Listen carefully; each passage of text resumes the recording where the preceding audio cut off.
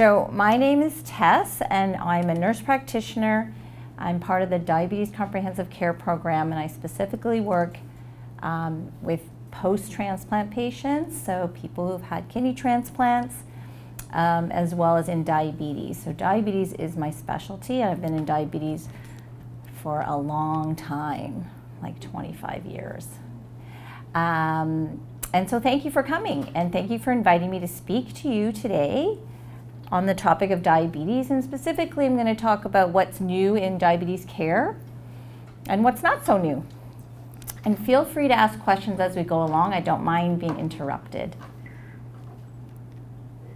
So things that I'll just review with you today are what are the types of diabetes, and there's some things that are new in terms of what types of diabetes are, what the risk factors are for diabetes, and how we can prevent diabetes. And then I'll talk a little bit about the new treatments in diabetes care, and I'll end with the newest monitoring technology that's available to you. So the unfortunate thing that's not new is that diabetes is still an epidemic.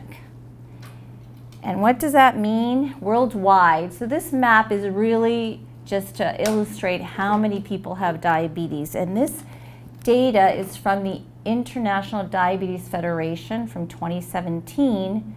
And I was just going to highlight where that red star is. So you can see that at the bottom right. There's 425 million people in the world with diabetes, and they expect that number to go up by 48% in 2045. That's a lot of people. In Canada, there is about 3.4 million people living with diabetes and 5.7 million with prediabetes. And I'll talk a little bit about more about what prediabetes is. So again, a lot of people just in Canada alone have diabetes. So something that's new. So can the Canadian Diabetes Association sort of change their name and their logo and their color scheme to Diabetes Canada? So if you hear about Diabetes Canada, it's the same organization as the Canadian Diabetes Association. So you'll see it now looking blue in color, and it's called Diabetes Canada. And that is the website if you have access to a computer where you can access resources for yourself or your family members regarding diabetes. And this is an example of what is available to you. And if you look at the tabs on the top, so under publications and newsletters, there's something called Diabetes Current. And you can sign up for this free e-newsletter, so you get it electronically, again, if you have access to a computer, just to stay connected and up to date on the latest news and research and medical breakthroughs. So that's just one example of resources that's available to you on the website. And there's things that you can also download and print out, or even request as hard copy if you don't have a printer or access to a computer. This is just another example of a resource called Healthy Living, and it's a calendar that they put out every year. And what's good about it is that it features recipes for each month that are Diabetes Canada approved, plus health tips from registered dietitians. So again, another resource that you can access through Diabetes Canada. Okay, so let's just go in a little bit of some pathophysiology and what is prediabetes. So has everybody heard of the term prediabetes?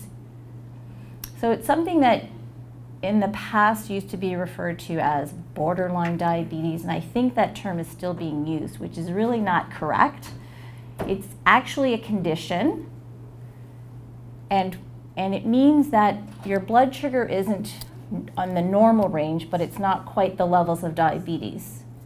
So it's a blood sugar. If you tested your fasting sugar and it falls between 6.1 and 6.9, that is not normal. It's not quite diabetes level, but it's called impaired fasting glucose, and that is pre-diabetes level. Or if you went for a special test where you took a drink of sugar and they measured your blood sugar 2 hours later and your blood sugar was between 7.8 and 11, that is not normal, and that would be also prediabetes level. So not as high as diabetes, but it's prediabetes. And why is this important?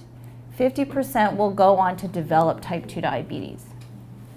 And it's associated with heart disease as well as nerve damage. So it's important to identify and screen and do something about it. So there is interventions for people who live with prediabetes to hopefully prevent it from going on to type 2 diabetes, and I'll talk a little bit about that. So diabetes itself, it is common. I just showed you the big map of the world and some numbers around how many Canadians have it. 1 in 10 will have diabetes by 2020, they say.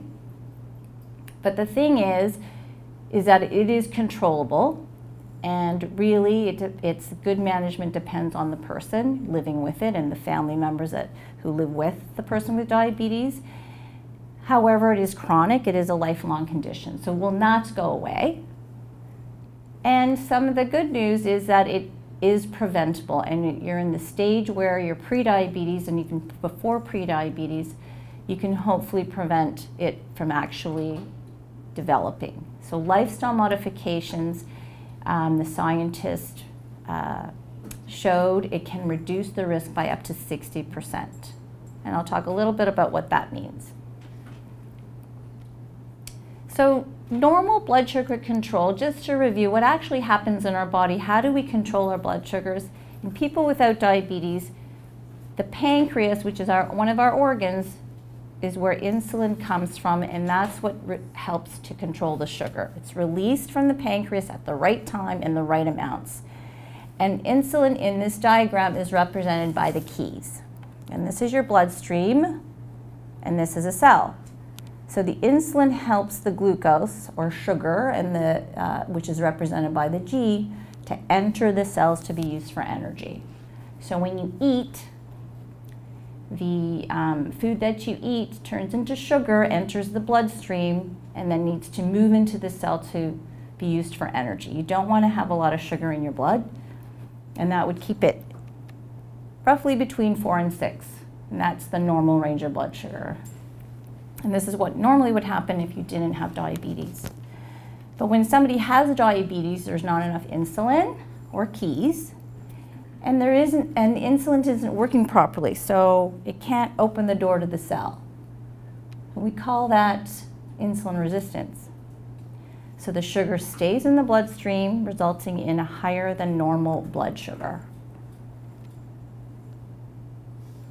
And that would, in the certain levels, as I mentioned, in prediabetes, so fasting between 6.1 and 6.9, and a postprandial blood sugar, so after eating, up to 11.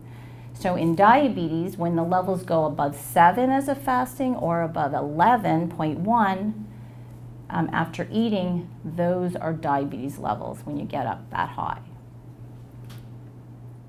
And it results in no energy. So how do you think you would feel if the sugar is all in your blood and not in your cells? You'd feel pretty tired, and that's one of the signs of diabetes. So here are the warning signs. Well, how will you feel if this is happening to you? You're going to pee a lot. You're going to feel thirsty. So you're going to have a dry mouth, you're going to feel thirsty, and it's going to make you go to the bathroom. Why? Because the body's trying to get rid of that extra sugar through the urine. And it's a vicious cycle. You lose a lot of fluid from the urinating, makes you thirsty and have a dry mouth. And you're tired because you have no energy going into the cells, being made into the cells. And you can have initial weight loss at the beginning as well, because you lose calories as the sugar's being peed out. So, yes? Why do diabetic patients pee a lot? Sorry, say one more time. Why do diabetic patients or people pee a lot? Okay, so when the sugar's high, that's when it tends to happen. The body's trying to get rid of that extra sugar through the urine. And that's what makes one pee a lot as a symptom of diabetes. Since insulin is from the pancreas, does it mean that diabetic people have bad pancreas? Is it related to pancreatic cancer? Is there a relationship? That's a very good question. So it's not directly related. So diabetes itself is not a type of cancer. But certainly if the pancreas isn't functioning properly as a result of cancer, they may exhibit higher blood sugars if it's the insulin output is being affected by the cancer itself, but it's not directly associated with the type of diabetes we're talking about, so type 2 diabetes. Does that make sense? Yeah. So there are other causes for diabetes, one of which can be a problem with the pancreas itself, as in cancer. Okay? Does that make sense? I'll talk a little bit more about the types of diabetes and actually what the mechanisms as to why it actually develops. And that's one of the new things that I'm going to share with you today that's new in diabetes for that just sort of was emerged this year. So here we are. That's a very good segue. Diabetes in the news. So what really came out this year is that, I don't know if did anybody hear about this in the media? It was in several papers, like local papers as well as the scientific journals, that there might be 5 types of diabetes now, or they might to reclassify it. So currently we understand that there's 2 main types, and we've heard of type 1 and type 2. Has everybody heard of those 2 main types of diabetes? So now they're suggesting there perhaps might be 5. And this study came out of Sweden and Finland, where they studied 15,000 patients. And they came up with these 5 different clusters based on the patient's characteristics, like their age and their body type. And they looked at the risk of diabetes complications. And they came up with possibly 5 clusters. So I'm going to talk about what the results were. But first, I think it's worth recalling the 2 types I just talked about, which we've known for really since diabetes was discovered as a disease entity as type 1 and type 2. So type 1 are people who don't make any insulin at all, and it generally affects the younger people. And if you recall, it used to be called juvenile onset because it affected kids. It usually presented in kids, but now we refer to it as type 1 because you can get it as an adult. The body destroys its own cells that make the insulin in the pancreas. So we refer to that as autoimmune process, right? So their body views, they destroy their own cells. So they make no insulin, which means they need insulin to live, essentially. That's the type 1s. The type 2, we've understood it to be 2 issues where there's not enough insulin, and the insulin that they do have is just not working properly. And we refer to that as insulin resistance. The body's resistant to the insulin, so it can't do its job. Does that make sense? So type 1, type 2. And if you are type 2 and you have to eventually be on insulin for treatment, it does not make you a type 1. Okay, that just means you have type 2 requiring insulin therapy. Okay, does that make sense? Oh, Carmen, I thought you were going to ask a question. So without the insulin therapy, because the issue I have is trying to explain to patients whether or not they might be eligible for the disability to have spread it. I know type 1 is life-sustaining, is that correct? Type 1? Type 1 is life-sustaining for sure. Is there like a gray area for type 2 as well, in terms of with no insulin, they have potential of not being able to survive without? I think at some point there is. So that's actually a good question, because type 2, and this is important to understand actually, it's a progressive disease. So that over time, the pancreas eventually poops out and does not have any insulin left to release. So the medications that one is on don't work over time, and most people require insulin therapy eventually. So yes, so So, and it's different for everybody in terms of when that is, in terms of living with diabetes. Some people need insulin right away at diagnosis, and some people can be on just diet and then medications for 20 years before insulin is needed to help control the blood sugar. So that's a good question. Did I answer your question? Okay. Yes. Talking about insulin, if you are taking insulin now, would it mean that as you go further in your life, the insulin level will increase? From the insulin that you're giving yourself? Yes. Because I know that there are some people who gets a lot of insulin. Yes. And people who are on little. Yeah. So that's a very good question. So there's two components to that. So there's the pancreas that's not releasing enough insulin. So there's a relative insulin deficiency, not enough.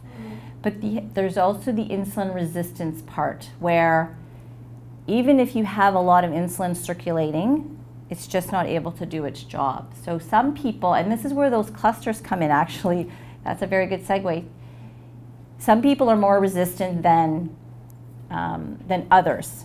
So you can have somebody who's more resistant and have enough insulin, but it's just not doing the job. Or you can have a person who's less resistant, but have not enough insulin. So their issue is more about the pancreas not having enough insulin, and one other person could be more resistant. Does that make sense? So the person who's resistant requires a lot more insulin to control their sugar, whereas the one who is not resistant but just doesn't have enough insulin probably needs a lot less, because whatever you give them is going to work properly. Does that make sense? Whereas another person, if they're resistant and it's just not able to work properly, you can give them like a lot of insulin and only maybe half of what you're giving them is actually able to work and do the job. Does that make sense? And what I'm saying is, if you are taking insulin now, yes, is there a time that you are going to be in a progressive where you mode might need where more? you will have getting It can change over time. You can be on the same dose for a long time, and sometimes there's a lot of factors that affect the needs. So for example, in kidney disease, because insulin is cleared by the kidney, and I'm talking about insulin that you inject, if your kidneys aren't working properly and not able to clear the insulin, you in fact need less insulin to control your sugar, because the insulin that you give lasts a lot longer in your body, so you need less. But if you get a transplant, like the patients that I see, and you get a working kidney again, it starts to clear that insulin, and you need a lot more insulin after the transplant, and it's a lot more to control the blood sugars, because there's two reasons. The kidney's working now, and the medicine for transplant raises the blood sugar. So then you need a lot more insulin to control it. So there's a lot of factors. It's a good question, but I think what you're asking is the pancreas over time, right? It doesn't make enough insulin. So you might need a little bit of insulin, but as a pancreas, function declines, then you'll need more. Okay, but if you gain weight, you will need more. 'Cause when you have more weight on yourself, on your body, especially around the tummy, you're more resistant to insulin. You're welcome. Okay, so that leads into the 5 clusters. You actually sort of just described it already. So really what this means is that it's more about the type 2s, where you can have, which I already mentioned, somebody who's slim and more insulin deficient, or somebody who's bigger and more insulin resistant. And why this is useful for us to know is that we can target the different treatments to certain patient characteristics of these subcategories, I would call them, of these various clusters. And they found also with certain clusters of people or characteristics that eye disease is more, or they're at risk for eye disease more so. So they found it in the younger people with less insulin production and moderate insulin resistance to have more eye disease, more risk of eye disease. So if we know that ahead of time, then we can try to target those defects that they have. Because certain medications target more insulin deficiency and more, some medications target more of the insulin resistance component. So really what this study adds and helps us as healthcare professionals is to tailor the treatment to the individual characteristics of the person. And so it's not a one-size-fits-all type of deal. So type 2, just because you're in type 2 doesn't mean you're all the same. So I think that's what this study actually tells us, that we have to individualize the treatment. And not everybody presents the same, and not everybody responds the same to the same treatments. Does that make sense? So it does provide us with some, individuality, which is important to do when we see our patients, and not put everybody in the same category. So maybe in the future we'll see 5 types of diabetes as an actual thing, instead of saying we've got 2 types. In fact, we have 4 subtypes of type 2. So it wasn't really insulin. You don't have diabetes yet. It was just a warning shot. So what are the risk factors? So there is a link to taking a test to see, for those who don't have diabetes, if you're at risk. So I'm going to show some of the questions, then you can think in your mind, are you at risk? And Teddy was very kind enough to provide us some resources at the back, and I think there is one of the tests, I think it's actual same questions that I have on the slides on a paper behind you that if you're interested, you could pick up and see if you're at risk. So if you're age 40 or older, you're at risk for type 2 diabetes and should be tested every 3 years. So in general population, we should be screening, or you should be seeing your family physician from the age 40 onwards. Every 3 years they should check your blood sugar. If you have more than one risk factor, which I'll talk about, then you should probably be tested more often than every 3 years. So if you have it in your family, that's probably one of the biggest risk factors in your first degree relatives, so your parents or your siblings. And then certain ethnicities are at higher risk as well. So if you have a parent, brother, or sister with diabetes, if you're a member of a high-risk group, so Aboriginal, Hispanic, South Asian or African descent, if you have health complications that are associated with diabetes, so this is eye disease, kidney disease, heart disease, any of those complications put you at risk for diabetes. If you're female and you were pregnant and you had high blood sugars during that time, and that's referred to as gestational diabetes, that's a risk factor. And if you've ever been told you have prediabetes, that's a risk factor, which is either impaired glucose tolerance or impaired fasting glucose. And high blood pressure is a risk factor for type 2 diabetes. And we're talking about type 2 diabetes, by the way. If you're female and you gave birth to a baby that was over 9 pounds, is a risk factor for diabetes. And if you have high cholesterol or other fats in your blood, and then if you're overweight, especially if you carry the weight around the middle, puts you at risk. And then if you have any of the following conditions, and these are all associated with insulin resistance. So polycystic ovarian syndrome for the females. If you've ever been told you have acanthosis nigricans, which is darkened patches of the skin, those are, and they're thick, those are signs of, that's a sign of insulin resistance. And then schizophrenia itself is a risk factor. So we thought before the medicines that people would be on for mental health issues, particularly for schizophrenia, those drugs can cause diabetes. But now they're thinking the actual disease of schizophrenia can be a risk factor for diabetes. So if you checked any of the boxes above, you should be tested for diabetes earlier and or more often. So age in and of itself, you should be screened every 3 years. But with any of these other risk factors, you should be screened more often. So it's important to talk a little bit about obesity because it's a pretty strong risk factor. It causes insulin resistance. About 80 to 90% of people with type 2 diabetes are overweight, and we measure this by checking by your height and your weight, which is called the body mass index, or BMI. So anything over 25 is considered overweight. And then if you get over 30, then they categorize it as obesity. And that's just a term that we use in the medical community for being overweight, really. Come again, please. When you measure it, how do you measure that? So we take your weight and your height and we put it in I have an app to do this. It's a calculation and it tells me what your BMI is. But you need your height and weight to be able to calculate the BMI.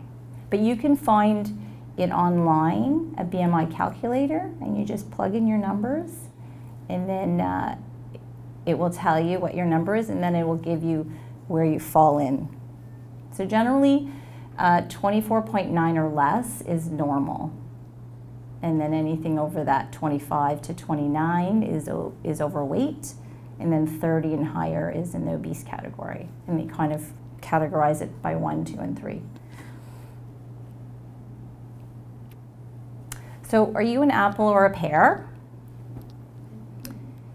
So being an apple, it's hard to see it, but there's an apple on the left there, is when somebody carries their weight around the middle, and the pear shape is really more in the hips. Okay, and why is it significant? So when we look at another way of measuring, we look at the waist-hip ratio, and in this case we measure your waist and your hips, and that kind of gives us, it tells us if you're an apple or a pear. And when you're an apple, as you can see there, it's more associated with diabetes as well as high blood pressure or cardiovascular disease. And the waist-hip ratio number, if you're a man, and if it comes out to over 1.0, that's elevated. And for women, if it's over 0.85, when you do the calculation, again, I have an app for that, it describes you as an apple shape, which is a risk factor for diabetes. So we need your waist and hip measurement to get that calculation. So has anybody had their waist or hip measured in your doctor's office? As we grow older, Tess, it's so hard to get us below 1 or 85. Yeah. Sure. Mm-hmm. It's so hard. It is. It is. Because even if we don't eat, our body grows big. I don't know why. You know, our metabolism slows down naturally as we get older, and that's one of the issues that happens. And that's one of the challenges, I should say, really. And for even, I mean, women are fighting hormones when you're getting into menopause, and that in and of itself can be challenging for women for weight and weight gain. So can type 2 diabetes be prevented? I already alluded to this earlier, and you know, scientists believe there are studies that showed that lifestyle modification, which includes activity and the food that you're eating, healthy eating and weight loss, can prevent or delay type 2 diabetes. For me, I feel that if you have a predisposition and you have prediabetes, then you're at high risk for type 2 diabetes. It's more of a delay, but you can also prevent it where you just stay normal, you know, and never develop it. But I feel like if you have a predisposition, then you can certainly delay the development of type 2 diabetes. So some tips for taking control and trying to prevent this from developing. One of the main messages for this year, we had guidelines published by Diabetes Canada that helps healthcare professionals to care for people with diabetes. And one of the main messages for the activity section was that to sit less, get moving, and be fit. And what does that mean, really? It's to reduce sedentary time. And the suggestion, and I think this is more realistic for people, if you hear it from us saying, you know, instead of me saying you should be exercising 150 minutes per week, that is the recommendation, which is, you know, 30 minutes 5 days a week. Like, who can do that realistically? And you need the motivation. So we've sort of, now they've shown that sitting less or reducing your sedentary time every 30 minutes, actually you should be getting up for 2 minutes. So have we been sitting for 30 minutes? I think we should all get up, just to get up, and that in and of itself helps, right? Get up and move around for 2 minutes makes a difference than if you were to sit continuously and not get up, if you were so being sedentary in front of your computer at your workplace or in front of the TV. So the suggestion now is to get up every 20 to 30 minutes. Makes a difference. And so doing so promotes weight loss, lowers your blood sugar, boosts your sensitivity to insulin. So it's not about, you know, running a marathon. It's about reducing your sedentary time. And really what that means is not sitting for more than 30 minutes at a time, getting up for 2 minutes, even if you're just standing. So the conference I went to, the Diabetes Canada conference recently, they had for the first time, you know, they have rows of chairs because you're sitting for a lecture, but at the back they had these stand-up tables so that you could stand at. So you get up, you move, you go to the table, you stand, and then you go back to sit down. So again, they're doing that again to show sitting less and getting moving is better than sitting all the time. Okay? So that's one of the main messages this year from the guidelines regarding activity. So, I mean, the real guidelines, not the real guidelines, but the eventuality is that you want to aim for 30 minutes 3 to 5 days a week. So to me, to get people motivated and to try to be active, just presenting it as reduce your sedentary time is probably more realistic than starting off with aiming for 30 minutes 3 to 5 days a week. And these are just examples of types of activities that are beneficial to you. So it's the aerobic exercises. So even chores around the house is considered aerobic activity. So again, you don't need to join a gym.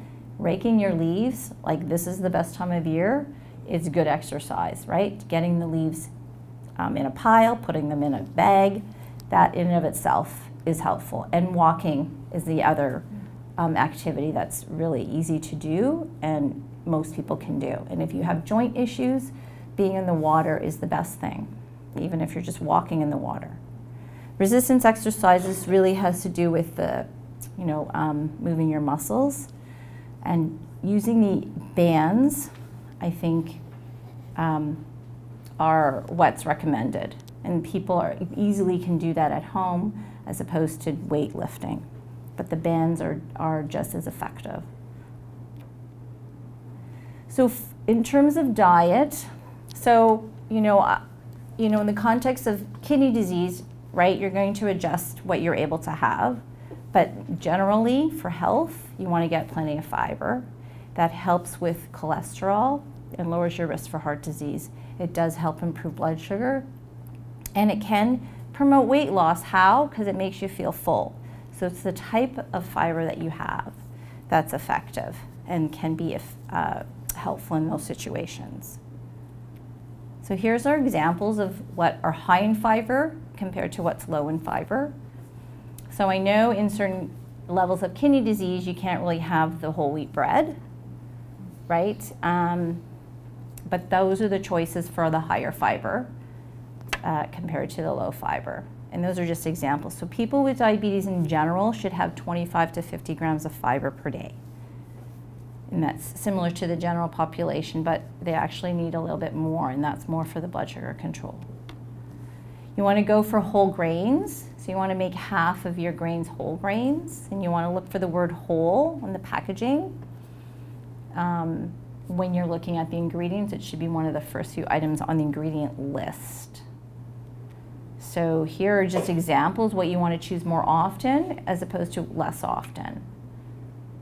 So parboiled rice as opposed to minute rice, for example, has more grains in it, whole grains. So foods that turn into sugar slowly are easier for your body to handle and can reduce the risk of diabetes. So certain foods that contain carbohydrates are slower at turning into sugar, and those are the ones that you want to have as opposed to ones that are faster to help reduce your risk for diabetes. So GMOs are not being considered in these studies yet, the effect of GMOs. Right, the genetically modified items. How come they haven't been considered? I mean, I understand the effects can be pretty serious. Mm-hmm. I'm not actually 100% sure about that. That's a really good question. I would defer to my dietitian colleagues who are not in the room right now. We only have 2 nurses.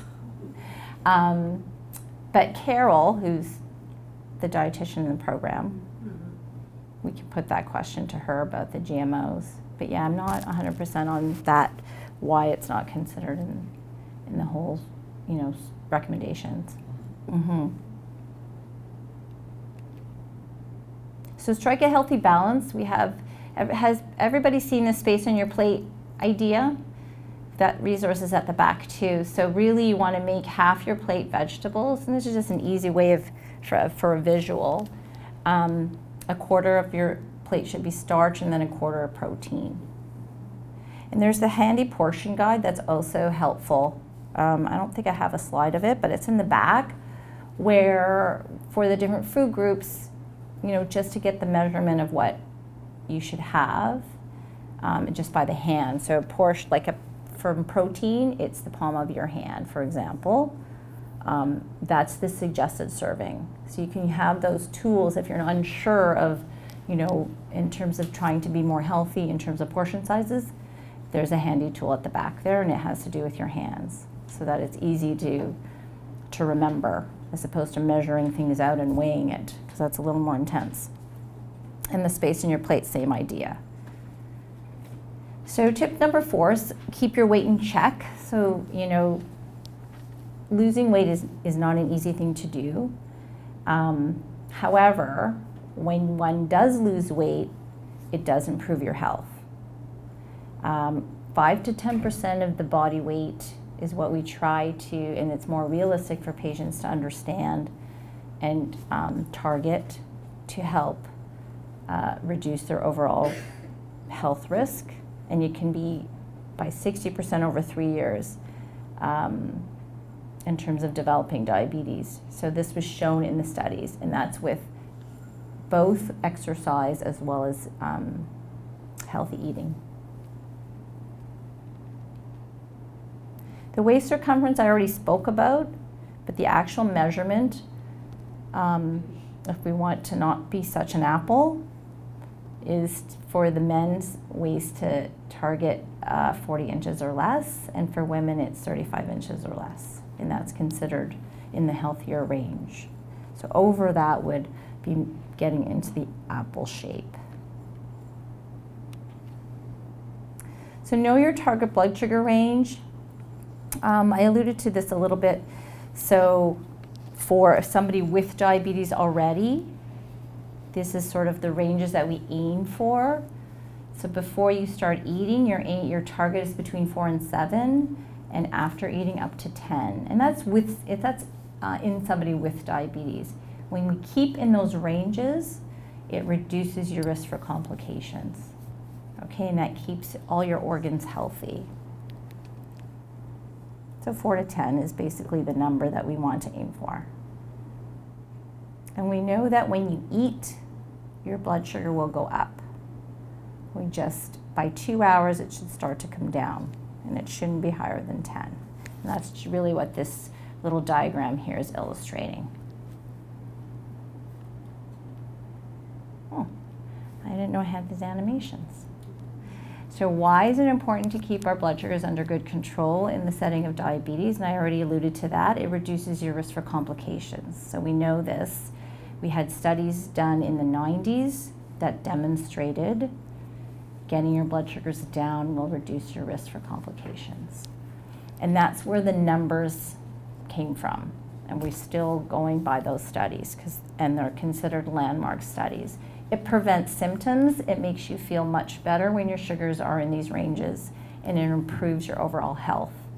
When you're high, you don't feel so well. And some people just accommodate and could go around with high blood sugars all the time and feel fine and don't realize how unwell they are until their blood sugars are brought down.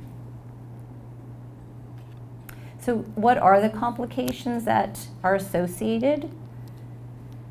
So our blood vessels in the body is what's affected. So we have large blood vessels. We have blood vessels to the heart. So the heart, one of the main reasons why people with diabetes die is because of their heart. 40% of heart attacks are attributed from diabetes.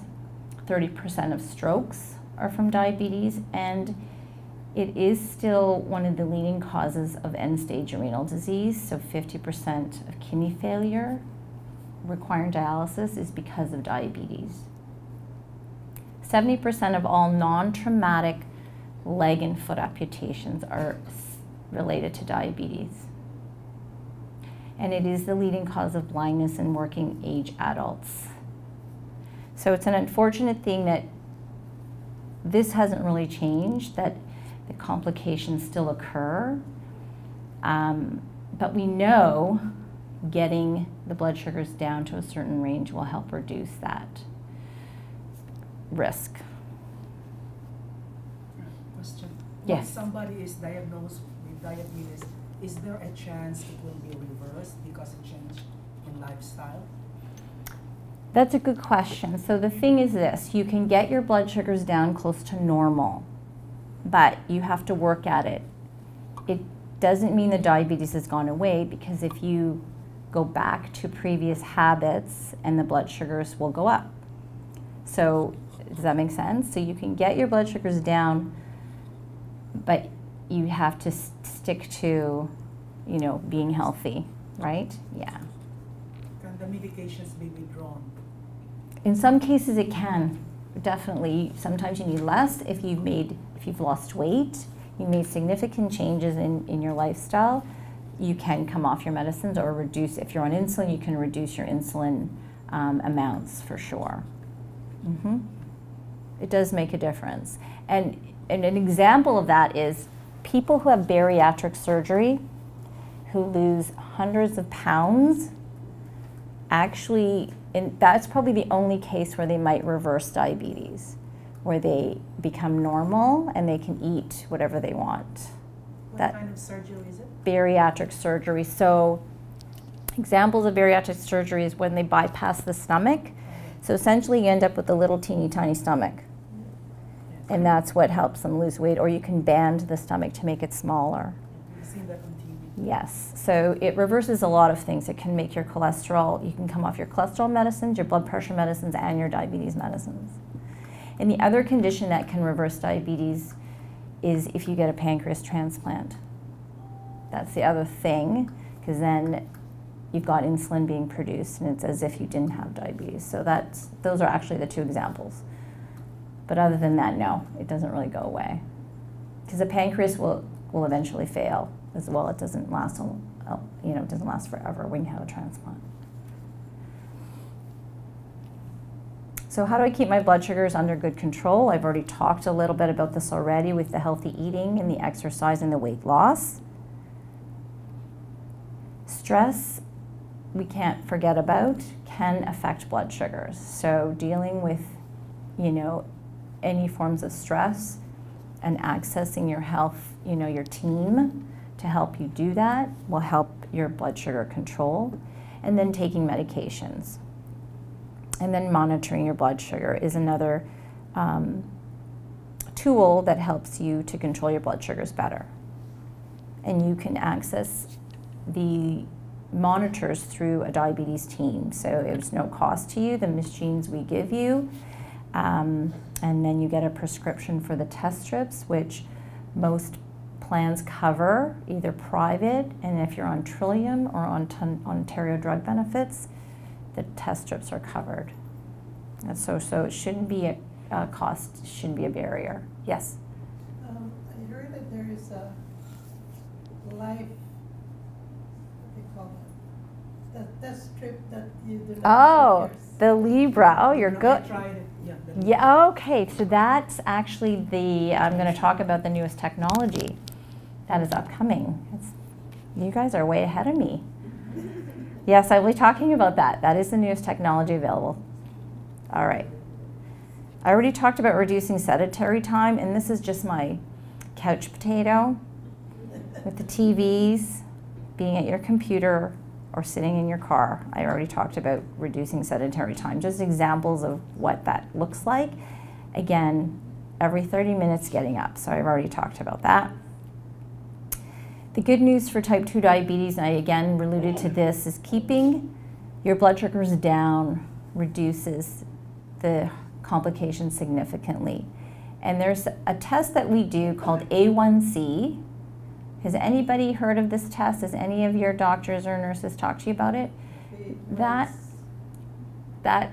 So it's a reflection of your average blood sugar over a 3-month period. And we use that number to assess basically the blood sugar control. And this is the number that we look to get down, and the magic number is 7. And we know that it reduces heart attacks by 16%, eye damage by 21%, and kidney disease by 34%. Getting that A1C down to 7. And it's reported in percentage, so that's 7%, which is about an average blood sugar of around 8. Okay, so when you get your sugars around 8, you know your A1C will be around 7%, keeps your organs healthy. So what's new for the treatment of type 2 diabetes? I'm going to share with you just a few things that's come down more recently in the last couple of years, actually. And without getting into the medical jargon, I'll try to explain it as simply as possible. And you might have heard of some of these treatments if you have diabetes. And if you have kidney disease, certain medications are not, have to be used with caution or at reduced doses. And once the kidneys are at a certain level, then you can't be on these medicines, just because they're involved, the kidneys involved in metabolizing them. And if they build up in the blood, that's not a good thing. So there's 3 main things that have come out in the last couple of years. And there's one that's called, we refer to them as GLP-1. And it's, to keep it simple, it's a hormone that we already have in our body, and it's a gut hormone. It does a lot of good things for us, but in somebody with diabetes, they don't either have enough. Pretty much that's what the issue is, and you need to replace it to be able to function properly. So what it does is it actually stimulates the pancreas to release insulin. It makes your body more receptive to insulin, and it makes you feel full. So it tells your brain you're full, so you eat less, and you actually lose weight with this drug. And when they were studying this drug for diabetes, they found that it also, because you lose weight, they studied it for weight loss. And now they have the drug that's for diabetes, and they have a higher dose of the same drug for weight loss. So, and it's only in injectable form. So interestingly, when we present this to patients, when we say, you might need insulin, and a lot of people are afraid of insulin injections, so they don't want to start. But if you tell them about this drug and say you'll lose weight, they'll try it. It's very interesting. So, if you think about it, the injection itself is a fear for sure. It's not the insulin, it's the injection. But if there's a incentive like weight loss, then they're willing to try it. So that drug is available, and it can be a weekly injectable, and it lowers your blood sugar, and it also protects the heart. So there's certain levels of kidney decline where we can give it to you, but at certain times then we can't, as the kidney function declines. There's also new insulins that's come out that last a long time in the body. So they're 30 to 42 hours now. The ones prior to this would last 24 hours. So now we've got ones lasting a long time. And then the main advantage of these insulins is that it causes less low blood sugar or hypoglycemia. So that's the main advantage for patients who are on insulin to be on this kind of length of insulin. Again, we have to use it with caution in patients with kidney disease. So insulin is fine for people with kidney disease, but as I mentioned, that when the kidneys start to fail, it doesn't clear that insulin as well, so it lasts a long time. So you don't want to have something that's already lasting a long time, lasting even longer, because it could last, a long, long time, and then might put you at risk for low sugar in that situation. So again, it's individual to the person.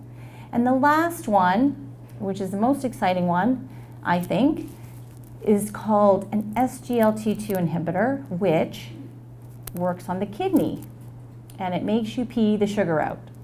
It actually makes you pee the sugar out, so that normally 90% of the sugar is absorbed in the kidney, goes back into the bloodstream.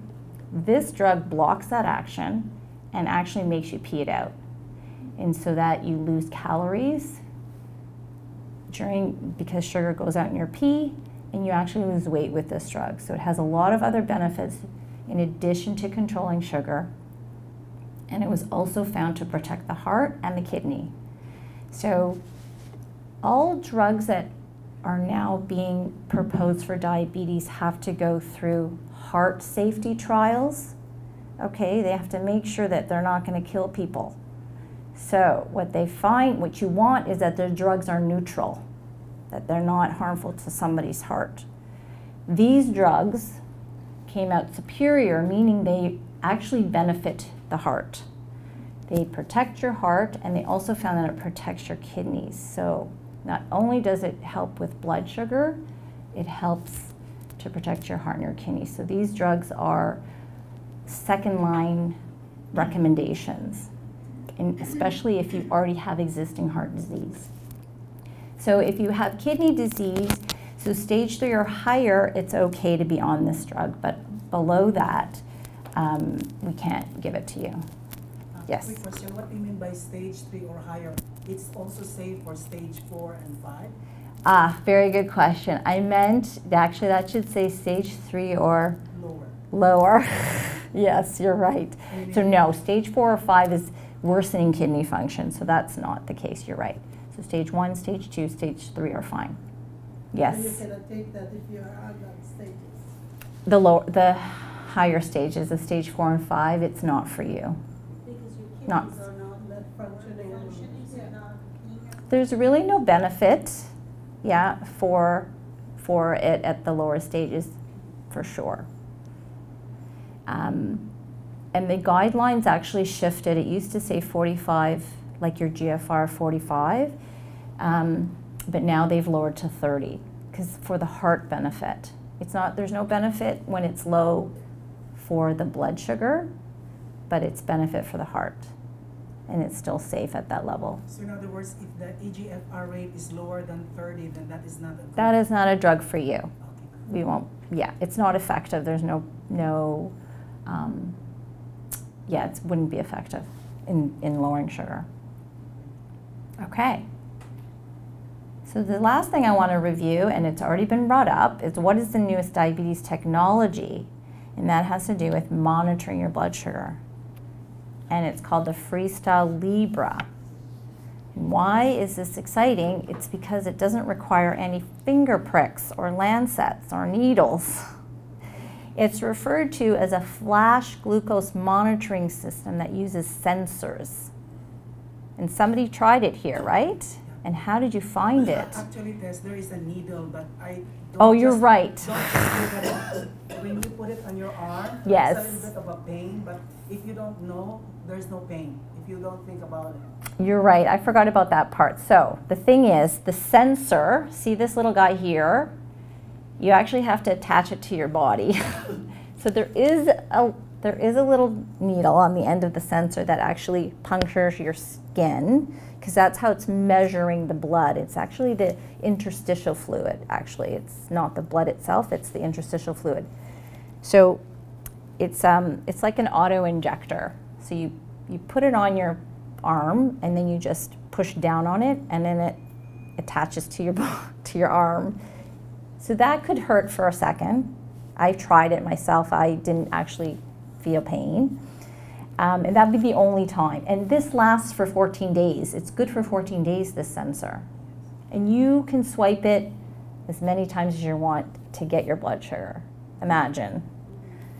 It's not the same as if, you know, people will test the minimum times because you have to poke your finger every time, which can be painful. Even though they've designed the needles so fine for people, it's still painful for people. People have different sensitivities. So it measures it automatically and it continuously stores the reading. So here, that's what the sensor looks like. So can you see the little, the needle part there? It's actually, the needle is just for the initial puncture, but what's left in there is plastic. It's not a needle. So it's plastic, like a catheter, like a little, you know, when you have an IV put in, they need a needle to thread it first and then they pull it out, but they leave the little plastic catheter in. So that's what it's left in your tissue. It's water resistant, so you can shower with it. You could swim if you wanted to, or go on, you know, it can get wet. It could also scan through your clothing. So even, I tried it on with a jacket on.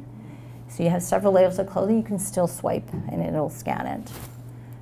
It is just fairly discreet because you're gonna put it at the back of your arm, 35 by 5. Does that make sense, 35 millimeters? I don't know if that's right. And I mentioned last 14 days. The only issue with this is that, oh, I'll talk to you about the next slide. So this is kind of how it looks. This is the the device that comes with it. The name of this is escaping me what we actually call this. Reader, it's the reader. And it tells you, it can actually sense if your blood sugar's on the rise or if it's trending downward. So it kind of gives you a heads up at the direction of where it's going. And it gives you the data for the last 8 hours. So it tells you a lot of information. And you can just carry this around with you and you just swipe it whenever you want. So there are situations, though, I should mention, when you would want to test your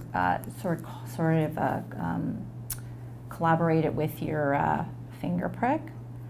And it's when you have rapidly changing blood sugar levels, particularly if it's going down fast. Or if your symptoms don't match what the reading is, then you might want to check it against a finger prick. But you don't have to calibrate it ever with finger prick. You actually does not need to be calibrated, whereas other systems need to be calibrated and you still have to use finger pricks. So I don't know if you've heard of the continuous blood glucose monitoring, which is a similar thing that's put under the skin and it's attached, but you have to, it's a different system, calibrate it with a finger prick. So the only thing with the Freestyle Libre at this time is it costs, oh, you need to get up. Oh no. No worries, it's not covered yet. It's because anything that comes out new takes time to obtain coverage for. So there's no coverage under Ontario Drug Benefits or Trillium. So the starter kit is around $227, which includes the reader, which is $49, and then the sensor is $89. But it's actually, you know, if you think about the cost factor for the sensor, it's cheaper than the test strips because the test strips are roughly $1 each still. That has not changed in like the 25 years that I've been in practice. They're still about $1 each. But the sensor, because you can test multiple times, is actually more cost effective than an actual test strip. So right now it's costly for, you know, if you don't have third-party coverage. to obtain a Freestyle Libre. But that is the newest in technology. But Yes? We only have to buy the starter kit and the reader one time. That's And correct. the sensor is every 2 weeks. That's right. $200. That's correct. And they usually, I think you can buy the sensor in a 2 package. They come in a package of 2. That's right. So the reader you keep forever. Yeah. Did you want to have a question? No, you answered. Ah, okay, the yeah. question. Yes, yes. In terms of that, will our drug plan, I think if you have third-party coverage, they are probably covering it. But otherwise, it's not covered yet under Ontario Drug Benefits or Disability or Trillium. So do you need a prescription for this? I think if you want to get coverage, like for your third-party coverage, yeah. Like for any meter, you should have prescription for the test strips and the equipment. So yeah, yes. So I just wanted to end, but you know, there is good news about diabetes, and not all bad and complications. Yes. Question regarding the data, is it stored, can you send the data, is Oh. data transferable or? Yeah, you know what, that's a good question. I know most meters you can, if you have a computer, you can download to the computer, and it, yeah. And that one test will actually gather all your data, even several months. Then you can see the graph. You can chart the it. pattern. It's Yeah, very and nice. usually they have graphs in different ways, Yes. like pie or regular graphs for sure. Mm-hmm. So I want to end with that there is good news about diabetes and not all bad about diabetes and having diabetes. And really you can stay healthy by, you know, keeping your blood sugars down, and that's not an easy thing to say. It's easy for me to say, I should say, not easy to do. But we're here to help you and support you and your family members, learning the self-care skills, which is really the main thing, because it really has to do with the person living with it. But really having you access the resources that's available to you to help you do the best you can, and you know, and following the advice of your healthcare professionals regarding medications, for example. And then if you don't have diabetes, you know, knowing if you're at risk and trying to be more proactive about your health and learning to, you know, strategies to prevent type 2 diabetes, so that, you know, the numbers that we saw on that map, initial map that I showed you, don't keep going up. Right? So, you know, for the generations to come, this is kind of what we hope, that we have those numbers going down as opposed to up. So, and that's just, you know, focusing on you, and this is your diabetes care team, which really is a lot of people, are here to help you and support you. But really, you are the center of it all. Yes. I'm sorry if I missed this part. Is Yes. type 2 diabetes mostly genetic or acquired?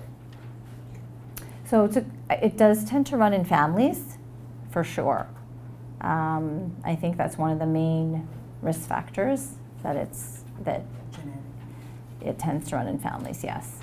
Yeah, as opposed to type 1, there's a small, you know, risk of if it's in your father, that's a little bit of higher risk, like 6% risk of the offspring getting type 1 diabetes, but it's, if you have 2 parents, for example, with type 2 diabetes, it's high. It's like over 50% risk of yourself getting it if your parents have it.